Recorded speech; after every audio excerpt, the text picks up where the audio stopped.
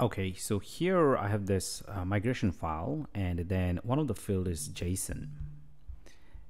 So, and why we have this one now, because the field video itself, I want to store a lot of JSON information inside this field in our database column.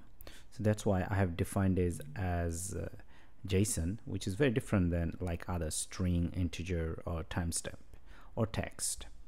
Now, once you have defined one of the database field as JSON, then there are other things that you need to take care. Now, this file, migration file, would create a database named lessons.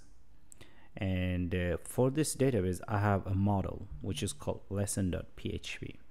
Now, inside this, one of the other things you have to do, like for example, the video field, you want to retrieve it as JSON. And then once you post data in this field, then you want to save it as JSON too. So this is what you have to mention over here. And after that, one of the other thing that you should do, if one of your field is JSON in migration file, then you should also have set attribute. Now here we see that set video attribute. In your case, or in my case, because the database field name is video, so that's why I have to create a method that has video, the keyword. So we say set video attribute. Now, if my field was audio or any other field, then I would say set audio attribute. So the idea is, if your field name is video and you have to create a method in your model, related model class, and you have to have the method name as set, your field name, and then attribute. And you also have to know that it should start with capital V. The naming is important. And before this data, the form being submitted into database table, set video attribute would get called, which means that whatever the data that's being passed from the form, then it would be grabbed inside this value. Now we can prove that. Now inside this over here, we are going to use dd, and we're going to dump and die and post this. Okay, so I'm going to open up my front end for this migration files over here. Now here I'm going to create a new form. As I click on this, I create a new form, like as you can see over here. If I click on this, so a new form gets created. So as I'm going to click on this, actually would be presented with a form like this, and then I'm going to do a simple test, Laravel application, and then I'll select a course, so Laravel course, and I'm going to select a thumbnail. Now in this case,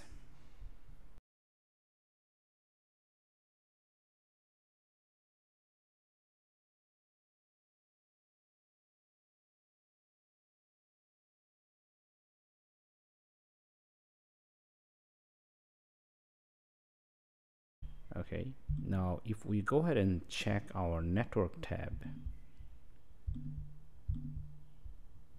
so I'm going to hit this submit button, and now inside this we'll see like that. So we have this three field, name, thumbnail, and URL. Actually they should be inside this video. Now what is this video? Like this video form that I was talking about over here. So these are the values that being passed.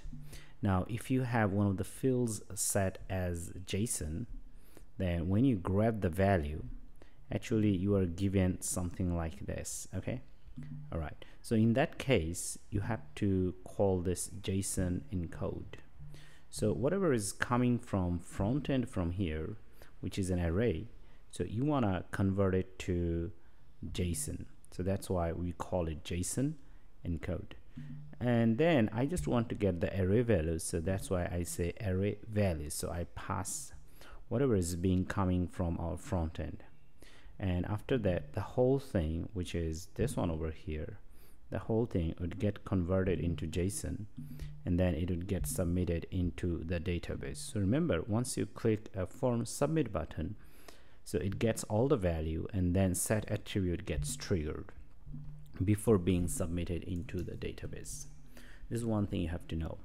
And when you view the information on the front end, actually you also have to retrieve the value from this database, and you retrieve that as JSON, and then you use this one to convert it to PHP object. So the idea is, if one of your field is JSON, then you have to have two methods.